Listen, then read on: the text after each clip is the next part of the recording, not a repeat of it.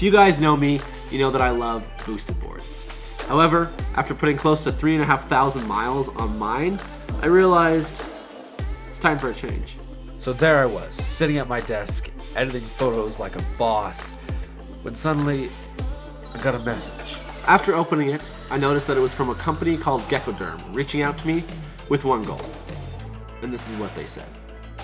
Hey Ian, based on your page and the quality of your content, we would like to send you a free product for content creation and for you to add it into a review if you are interested.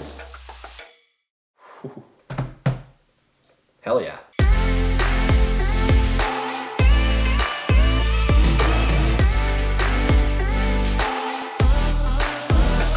So at this point, you guys are probably wondering what the heck it is that this company sent me. And so here it is. This is the Geckoderm protective skin for my Boosted Mini X that I have right here. And as you guys can see, I'll show some close-ups. Clearly my board has been through hell and back with all these scratches right here, dings, even all throughout the trucks. So before I go ahead and put this bad boy on my board, I'm going to tell you guys what else came in the packaging. Geckoderm's applying solution, a slab of plastic to help smooth out those bubbles, and of course a sticker. So the first thing you want to do is make sure your board is free of dust and grime, which I already did. I kind of gave it a little shower, gave it a little bath. So the first piece that I noticed right here is it has this nice simple rectangle to fit under the trucks. However, if you guys can see this, I'm sure, I have the boosted beams. So what I'm going to do is I'm actually going to remove the truck and the beams to make sure this can go under it before I apply it.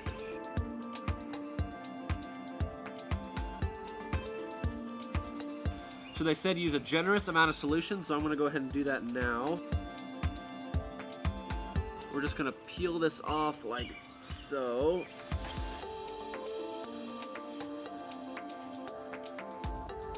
Okay, that took a while, but let's go ahead and do the two sides now.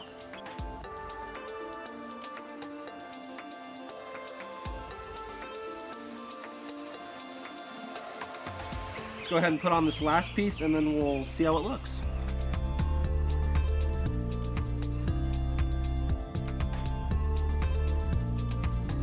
So for it to properly seal and everything, it recommends you wait 24 hours. So I'm gonna do just that and I'll catch you guys tomorrow.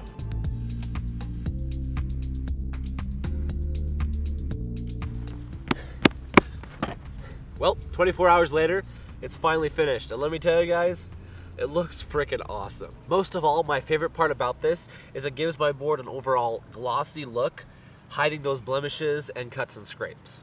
I put on a total of 5 pieces, 2 on the side, the bottom, top, as well as the battery. With it just taking a little under 2 hours to properly apply it, I can say that this easily will protect my board for years to come.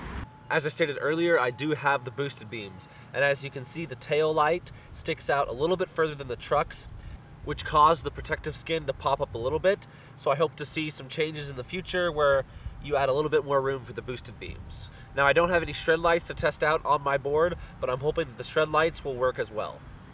After talking to the Geckoderm CEO for a bit, he told me that they eventually plan to expand in the e-skate industry, hoping to add more protective skins to other electric skateboards, eventually moving into more traditional longboards as well. I am excited for you guys, hopefully in the future, to move into more affordable electric skateboards such as the Meepo V3, and especially something like the Evolve Bamboo GT or even the new GTR series.